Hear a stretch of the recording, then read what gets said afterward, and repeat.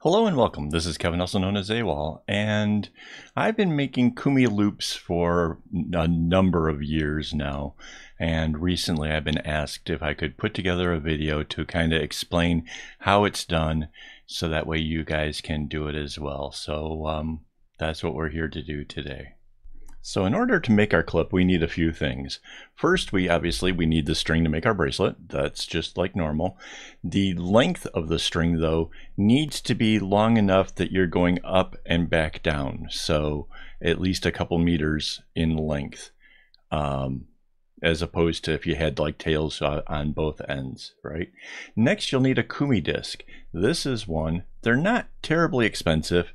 And I definitely recommend if you're going to do kumis, this is the way to do it.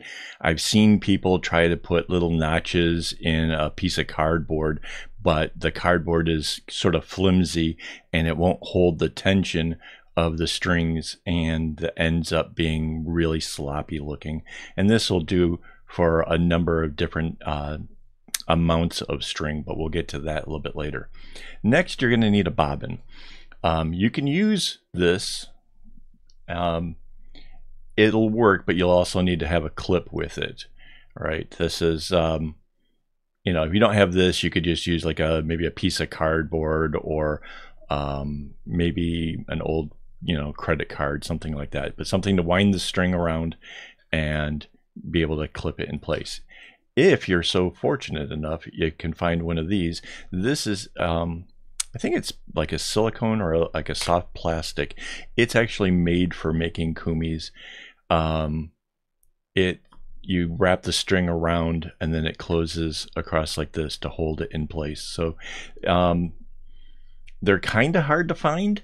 I've tried looking for them on Amazon and various other websites, and I don't necessarily know where to direct you to find them, but if you can, this is probably the best way. So, okay, next we need to load up the string. So this is the center of my string. It goes down quite a ways. What we want to do is we want to kind of get a little bit off center, so that way this area, this will be longer now, is the area where the Kumi is. So we would take that, and if we were using the Kumi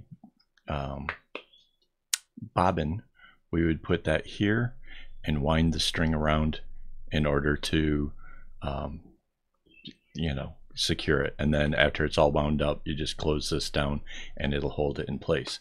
Assuming that you don't have one of those, you would do it this way. You would take the shorter side here, and you would put that onto your bobbin and then just wind this around. And then you want to be able to just use a clip to hold that from coming undone. And there you have it. That's your next step. So that's what you're going to need to be able to keep this part of the string out of the way and keep it intact. So next comes actually putting the string onto the Kumi disc itself. And this is going to depend on the number of strings that you have. The fewest number of strings that you can have is 8, right? So that's going to look like this. They're just going to be up in the top, bottom, left, and right. And that is how you're going to start it. Now, the next number up is 12, and you can see here that kind of spreads them out a little bit differently, but you still get the idea, right? They're spread around the disc. There's 2 strings up at the top, bottom, and then on the sides. And then the next we'll do is 16. And obviously that gets a little bit more complex. You got north, south, east, west, and then you have all of the spaces in between. And mind you, the Kumi disc can do more strings than that, but I mean, this is really kind of a beginner's video, so that's all we're going to really cover here today. Okay, so now the trick is you pull the strings up through the center of the Kumi and put your bobbin down at the bottom kind of as close to the hole there as you can. And then you're going to want to spread out your strings. Now, Mandy here is putting the strings together by color, but that's not necessarily what you have to do. It'll change how you spread out the colors, will change how the pattern of the Kumi ends up. So you can really kind of go wild with this and try all kinds of different ways of putting your strings on there. So yeah, I say really, you know, go crazy, experiment, have some fun with that. You can see she's having to move some stuff around. She didn't realize that I had 12 strings, and you can see that now it's ending up like I showed you before, like how 12 strings ends up on the disc. So that's kind of important, getting it kind of spread out nice and even. And then this is a trick that basically we came up with. If you don't do this, it'll start to come unfrayed, like when you start to try to make your bracelet. But if you tie a little knot in the first 2 strings that are going to cross each other, just a little square knot, it'll keep the Kumi exactly together. It'll keep it really nice and neat. Otherwise it starts to come undone the minute you start to pull it off of the disc and you take the bobbins and stuff away. It'll start to unravel a bit. So now it's the bottom left goes up and the top right comes down. Okay, then it turns counterclockwise, and then the bottom left comes up and the top right comes down. And this is all it is to doing a Kumi, is this bringing the string up and then the other one coming down. And this repeats as much as you need to get it to the length that you want it. Mind you, Mandy tells me that on a 12-string bracelet, when the whole thing goes around and the colors end up back at the starting point of where you started, that is the perfect length for a bracelet.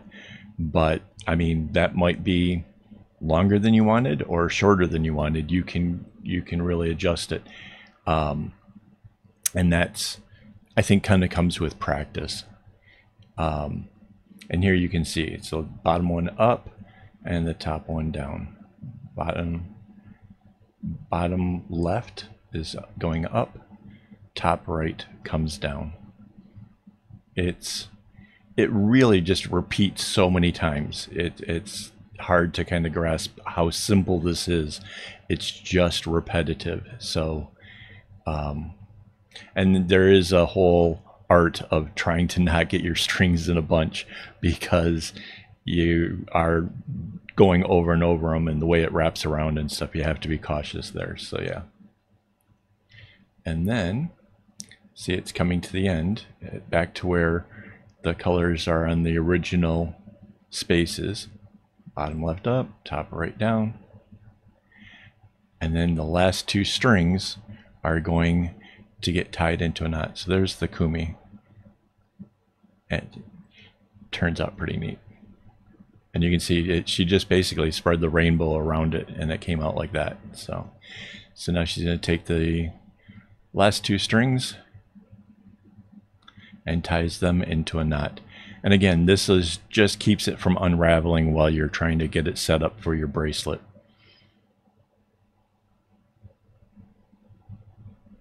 So really, this is all there is to it, guys. This is how you make your Kumi loop for your bracelet. So hopefully you enjoyed this video. Give it a like and maybe leave me a comment.